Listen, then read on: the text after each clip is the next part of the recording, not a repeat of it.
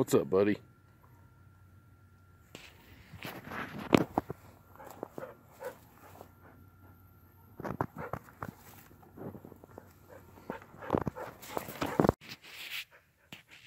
Okay, so I've to a little bit of a dilemma. I pulled this fender off and I pulled the bumper off as well. To try to see what all was entailed, or what all it would take to try to I wanted to trim this arch. Actually, I really wanted to just cut it right along that line, but I wasn't really for sure what all this was. And the real bummer of it is that, hey buddy, dude, I'm busy. Yeah, I know. Say hi. Say hi. Alright, get out of here. Get out. He's not gonna. Alright, leave me alone for a minute. So these bolts here, the way Subaru, and I'm sure it's not just Subaru, it's probably a lot of folks, but the way they do them is they've got these stupid captured nuts here, and it's like plastic junk. And so if it's more than 3 days old and you try to turn that thing, it's just going to break all the plastic off, and then the nut's going to spin. So I had to grind them off, which means I'm going to have to figure out how to put the fender back on. And to get the, they call it something else, sill trim, I think, but it's the rocker trim, covers this up right here. And to get at this bolt, and there's a bolt, or up under there, which this thing's kind of stupid. I don't know why it's there. I'm sure it has a purpose, but it's kind of dumb. To get to that, you got to pull the rocker trim. You can't pull the rocker trim until you get those out, and the mud flaps right there, which my mud flap was torn up anyway, so it needed to go. And then the fender liner is embedded and all that too. So it's it was a bit of a pain. The rest of it wasn't hard. Like, these are easy to get to. The bolts up on top are easy to get to. Once you know what's under here, that's not hard. And then I started pulling this off. I probably shouldn't have, but at first I was thinking I would just tear this off and then trim the I thought I could trim this. Well, it's lined up with the fender on this side, so I would have to trim the fender too. So I don't know. I'm in sort of a dilemma. One of the thoughts I had was just to tear this off, trim the fender, and then get some sheet metal. And I got really close to ordering some sheet metal, and I was going to just make a new flare that came up about here, and then either roll the fender metal out, probably not since it's like that, but either do that or just get some other sheet metal and make a new and weld it, so that I had a nice arch. I like the arches on these, and I wanted to preserve that shape if I could. But I don't know. No matter, I don't have the tools to do that or the space, really, so it was going to be kind of shoddy. And really, I only need extra space on the front and the back.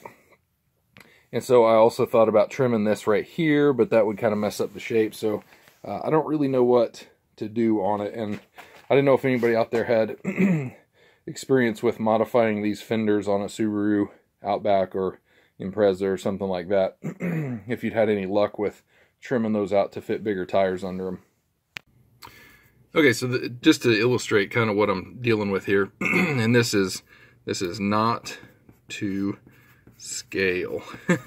Specifically, this nose is a little bit too short. One of the Outback's big weaknesses is this giant schnoz sticking out here on the front, and it should probably be more out like that, but this will do the trick.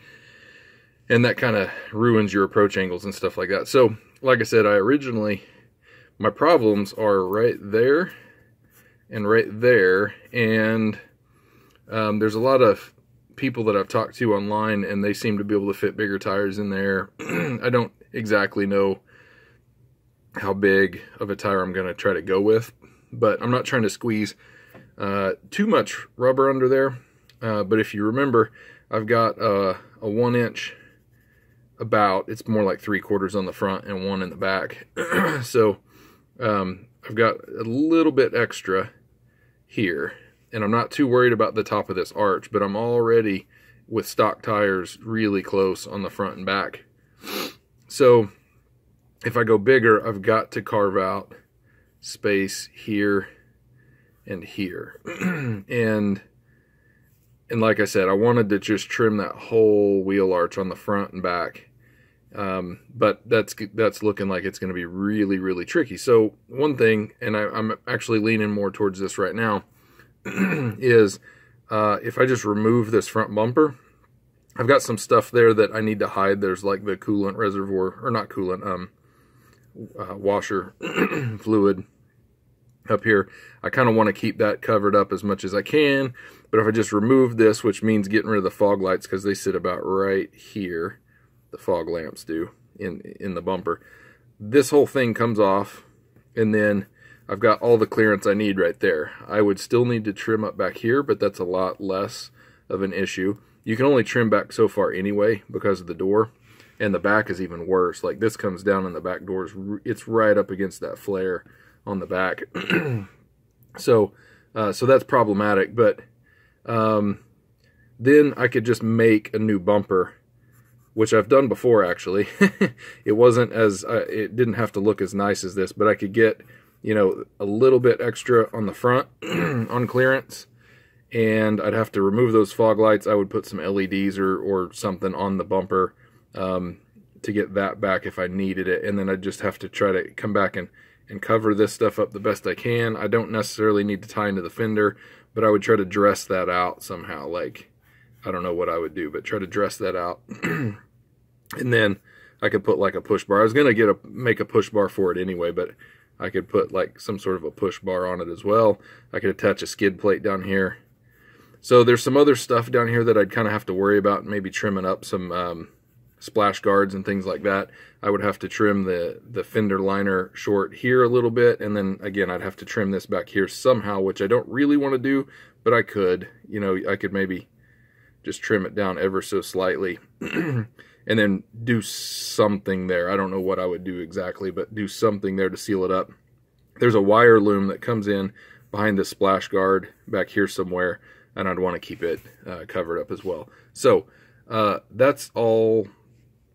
This is a lot of stuff. I'm making this video to just kind of document some of my ideas that I'm having and see if anybody out there has any other ideas of how to help doing this, because I don't want this to look too shoddy. I don't mind it looking a little shoddy, but mostly I want it sealed up, and I want it where it's not going to be flapping in the wind and all that kind of stuff. And the basic idea behind this build is, you know, you can go, they say, up to 2 inches on these lifts, and then you get bigger tires and trim, and that's a really good look. But I've heard mixed. You know, some people, they don't have CV problems with a 2-inch lift. Some people do. I'm trying to keep it as reliable as possible. So that's why I only went with the 3/4 and the 1.